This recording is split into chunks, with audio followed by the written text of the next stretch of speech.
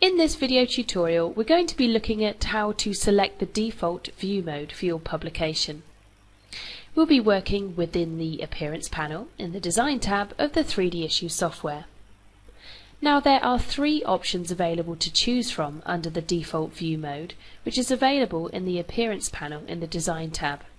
There's Flip, Slide and Presentation.